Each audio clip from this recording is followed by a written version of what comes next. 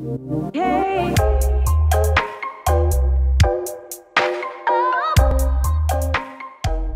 So that's kind of how Chase and I reconnected. Is I was in the nursing home after our hookup, if you could call it that. Yeah.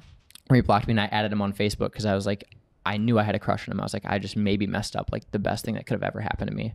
So this is when you're in a nursing home. Yeah, Because, I was in the nursing home. because you're learning how to walk, talk, do everything. Full-time care. Yes. Okay. Yeah. Full-time So care. he, like, after we reconnected after 3 years, you know, we lived in the sober house. 3 years later, we reconnected. And then he jumped off the bridge 18 days later. My God. But I had like blocked him on, like we had not talked since that. I had no idea that had happened. Like, yeah. Wow. And you reconnected. What did you say? Because No, so I added him on Facebook, and I was so fucking annoyed. He like waited a week to even like acknowledge or like acknowledge Well, did you my know friend you're request. like his lifeline? He was like waiting for you. I was. I had no idea. Yeah. You know, I was Yeah, at like, this this point. is my last impression of him is using, right? Like I had, and you're clean at that point, and you're like, Yep. no, I'm not doing that again. I'm not going that way. yep. You and chose so, your direction. Yeah. And again, I'm still not out at this point either. So So this is where it gets fun. So he accepts my friend request on August 2nd. August 3rd is my birthday. So I post like a Snapchat, like in my little nursing home hospital bed my about like goodness. the fact that I'm 21. He's like, oh, you're only 21. I'm like, yeah.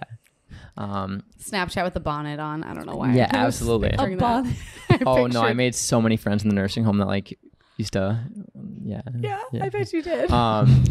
But from there on out, it was just like we started talking, and like I feel like this is stupid to say because like maybe a lot of people can't relate, but like I like fell in love with this kid just like over messaging. Like when I was in the nursing home, like he was not only like when I was sending that friend request up, like he actually became my lifeline. Like there was like a buoy in the water, and like that was him, and he like allowed me to grab onto it, which was super sweet. And he came to visit me once and brought me this little this hoodie that I still have. It was like, and he washed it with Gain laundry detergent before he came, which was my favorite laundry detergent. You knew the smell right when you sniffed I it. did. Yeah. And then he came and picked me up a week later from the nursing home, still in the closet, took the day off work. And then like just over a week later, he told his parents about us. And Oh my God. And it happened that fast. yeah. You were like, I'm ready. yeah, it was like the moment, right? Like my whole life coming out is like my biggest fear.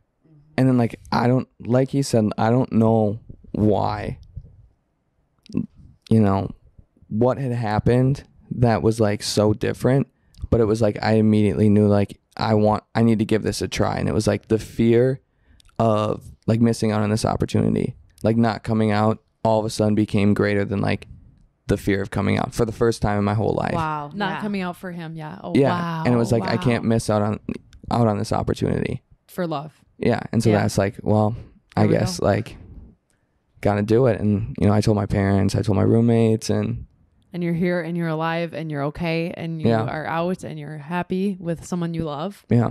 and you feel good, right? Yes. And you guys are both like on this new journey together. And I feel like your strength in your relationship too is knowing what each other have been through, and to an extent, not nearly the same, but like in a way have dealt with an inner demon and grow together Yeah. now in your new like refreshed lives and with your learnings. Yeah, like the consequences were different. Like he didn't jump off a bridge, but like the feelings are the same. Like we had like similar experiences. We felt those feelings before, so like on that sense we can relate. Like like I was never on academic probation in college. I didn't go to college, but like Yep. I know what it feels like to not follow through on responsibilities, and like that's what it all comes down to. Like the specifics don't matter. Hey.